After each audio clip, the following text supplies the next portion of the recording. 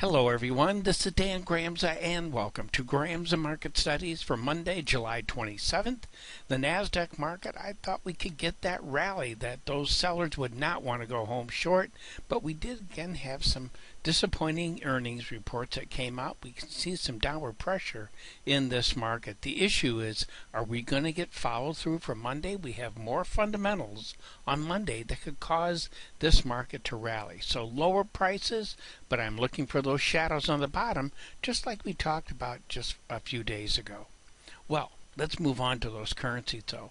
The euro breaking down. We had a red candle going here for a while, but buyers pushed us right back up. That equal and opposite would imply rejection, but I think we still have to be cautious of this market from the long side.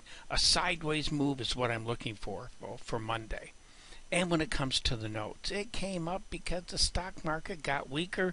Logical behavior. We're finding sellers at these levels. I'm looking for this market to back off. Gold, sideways market. It did break lower, yes.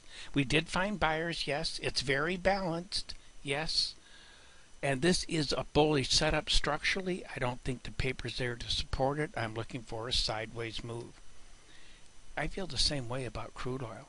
There's no strong reason for a strong rally when it comes to crude oil.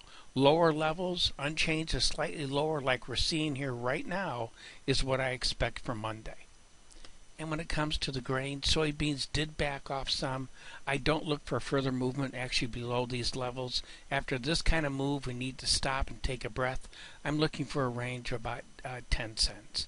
And that concludes today's market studies. Thank you for being with me. I'm looking forward to being with you again. And as always, take care.